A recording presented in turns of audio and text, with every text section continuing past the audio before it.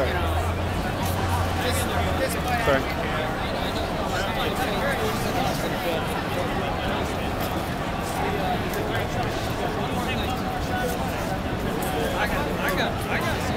You want to say anything? I sure do.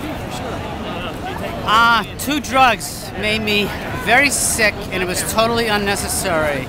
I was given Levaquin, and I had a delayed reaction, and there was no warning on the label, and I had my tendons ruptured, and I had a swelling process go into place that has now caused chronic pain in my legs. There's nerve pain and tendon ruptures. So then I was taking pain meds, and the doctor gave me what was called androgel, because the medicine, the pain meds screwed up my testosterone, and so that gave me prostate cancer. So I was perfectly healthy until I had 2 medicines.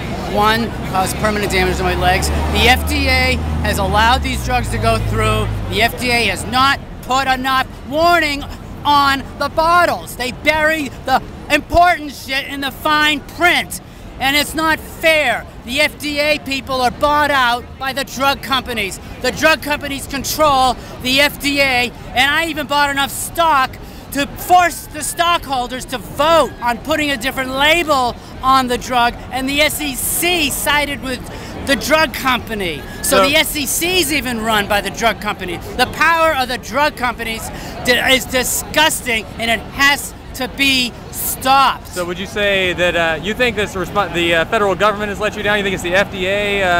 They have not controlled the drug companies. Yeah, and you said that you think they're basically bought and paid for by the drug companies. Is that right? 100%. Absolutely. Totally true. So in your opinion, you think money has too much influence in the government right now? Is that like...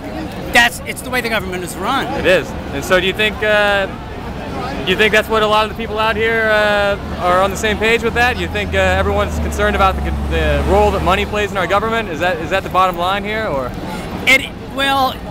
It's a lot of people are only concerned with the inequality and how the tax system is structured, so they can't live a middle-class life, I think. Yeah. I'm the only one, I'm practically the only one that's concerned with how big business has messed with our health care and how drug companies, how much power they have over the drug approval process and the warnings that patients are given. It's very deep, and the influence of money in buying out not only government agencies, but it trickles down to even the system of what doctors tell patients, what the farm reps say.